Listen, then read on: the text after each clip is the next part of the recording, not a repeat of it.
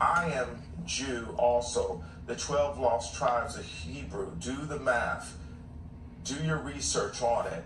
We have got our culture ripped from us and then told we were just simply void of color, which is another definition for black.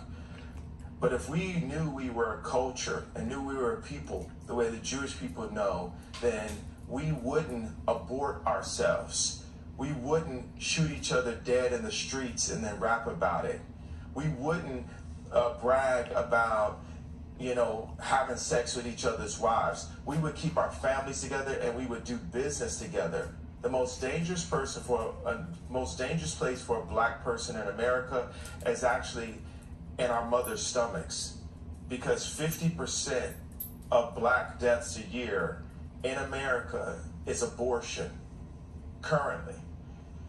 I mean, I could keep going, but I want to make it, hey, boom, ask me questions.